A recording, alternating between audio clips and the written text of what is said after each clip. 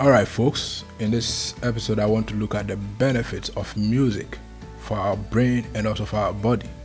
What can music do to improve your brain, to improve your memory, to improve your learning? And what can music also do to improve your body? Lots of studies have been done on this.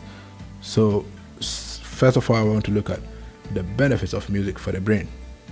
So music, one of the benefits of music for the brain is that it stimulates most areas of your brain.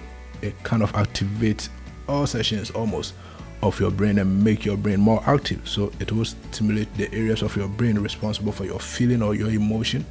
It will stimulate areas of your brain that are responsible for memory, like the hippocampus. Music does stimulate areas of your brain that is responsible for learning, for cognitive function, for focus, attention and concentration, and so on and so forth. So another thing that music does for our brain is that it strengthens our memory. It strengthens the way we learn, and it also strengthens our cognitive ability. So if you want to improve your learning, if you want to improve your memory, then music is one of the things that you need to put in your daily life. The other thing that music would do for the brain is to help prevent deterioration or decline of your brain as you grow older. We know from studies that as people grow older, the strength of their brain also goes down or declines.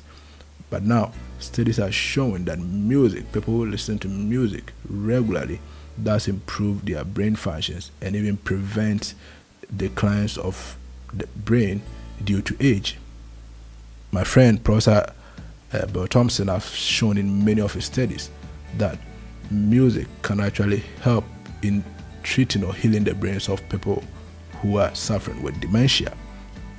Music can definitely also improve your creativity. It can make you more creative because it stimulates all parts of your brain and so on and so forth. So what can music do for our mental health?